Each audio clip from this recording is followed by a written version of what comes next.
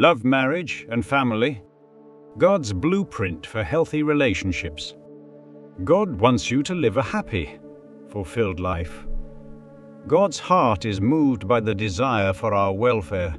His divine purposes penetrates our homes, families, and romantic relationships in addition to personal fulfillment. God provides blueprints for pursuing true happiness that, when accepted, will turn His design into a reality, rather than being far off or unreachable. His plans are a guide to help us live the abundant, joyful lives He has planned for each of us. Let us discover the divine wisdom that forms wholesome relationships, building families and homes that honor the harmonic blueprint that God has offered with such love. As God's children, you use your relationships as an opportunity to show Him in the holy bonds of marriage and family, reflecting His love and purpose. You have the chance to both give and receive God's love via them. This implies that we have to change if we want to be in relationships that are motivated by love and purpose. The good news is that Romans 5:5 informs us that we already possess that love. Now hope does not disappoint, because the love of God has been poured out in our hearts by the Holy Spirit who was given to us. It signifies that both I and you are capable of giving love, which is why I love this text. To reflect the heavenly love that God lavishes upon us, you and I must allow the things that the Holy Spirit placed in our hearts to find expression. 4 distinct types of love are identified in Greek: agape, philia, eros, and storge.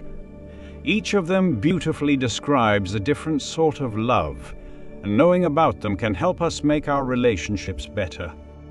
Because the other types depend on our emotions, agape is the term that best captures God's love among these. For this reason, the deed that Jesus performed, which is described in John 3:16 as the love of God for the world, proves that God's love is more than an emotion.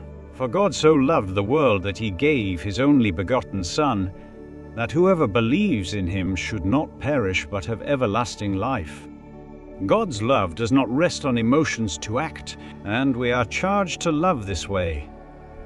But God demonstrates His own love toward us, in that while we were still sinners, Christ died for us. Romans 5:8.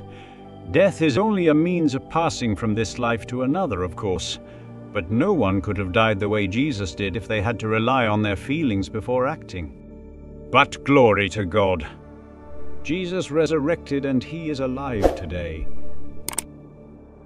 Amen. The details of God's love is transformative and amazing. It helps us to build healthy relationships. Your relationships with other people change dramatically when you recognize and accept this heavenly love. My dear friend, God is a God of purpose.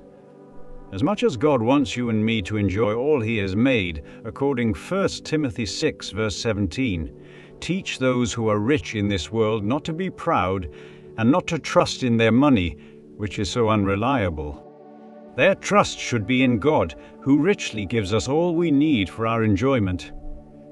God nonetheless desires that your enjoyment be contained within the boundaries of His plan.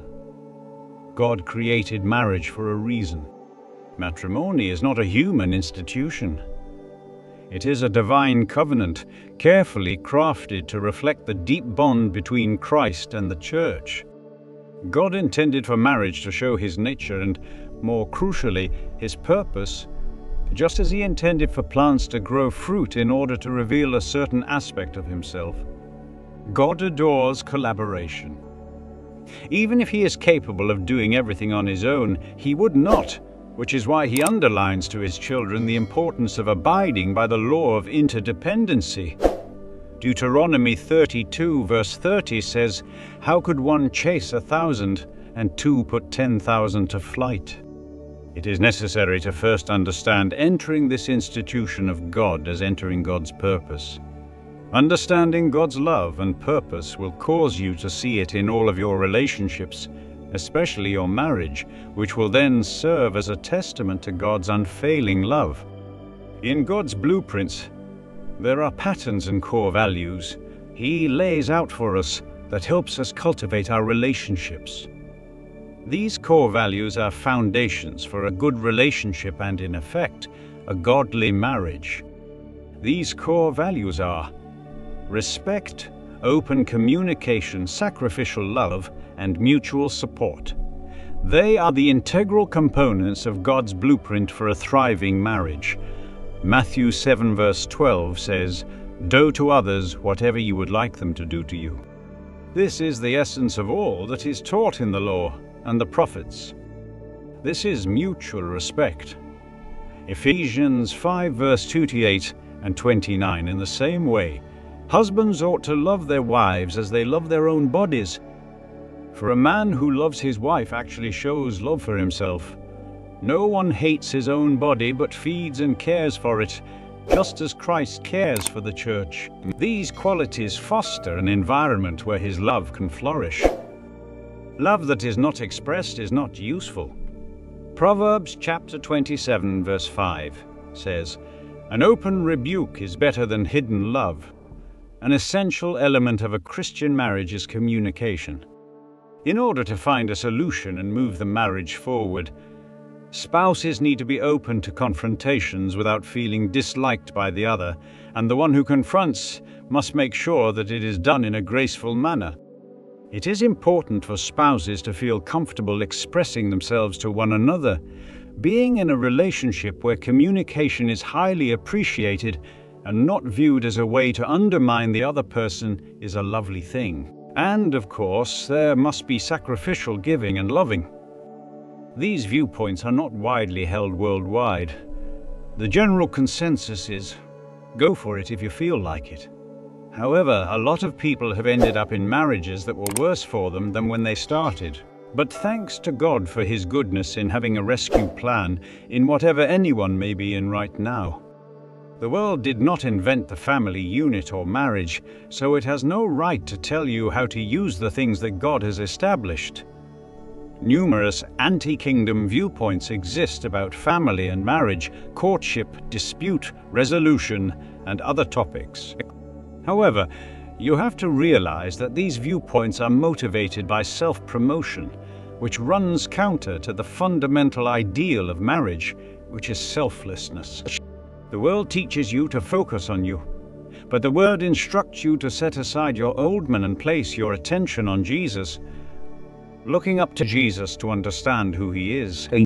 The Bible is full of wisdom that elevates you above the weird ideas and advice of this world. The way the world perceives families does not align with God's perfect purpose. The world views the family as a social construct, while God views families as sacred units where love, faith, and morals are fostered and passed down through the generations. I admonish you to cherish family holiness as God intended. A solidly faith-based family is a base of love, resilience, and a potent symbol of God's transforming power. Faith plays a pivotal role in building a strong family. Whatever beliefs the couple started out with will likely influence the children's beliefs as well, until they reach a time when they must make their own decisions about what to believe, and whether or not what they have learned is worth living for. But the just shall live by his faith, according to Habakkuk 2:4. Since our beliefs are what guide us in life, it is crucial to have strong beliefs if we want to live glorious lives. It takes more than age, feeling old enough, or parental pressure because of grandkids to start or grow a family. Building your faith is essential for you, your kids, and the family you are creating. I give you this command: let your faith be the anchor that forms and maintains your relationships. As you navigate the complexities of relationships, remember that God's blueprint is a guide for every season. Embrace His divine design, and you'll experience the joy, fulfillment, and lasting impact He intended for your relationships. Allow His wisdom to shape the course of your journey in love, marriage, and family. As you consider the deep realizations that come with creating a successful marriage, home, and relationship, know that it is not only feasible but also part of God's perfect plan. He possesses a dependable and powerful method to lead you in your relationships towards happiness, contentment, and enduring love. Never allow yourself to be afraid of adopting the behavioral patterns of anyone in your family. Don't let the enemy make you feel like you will end up like anyone, trailing a negative path. God has a specific plan for each person, and He has created each one uniquely. You can rely on His plan to guide you to a position of happiness, harmony, and direction in your relationships and home.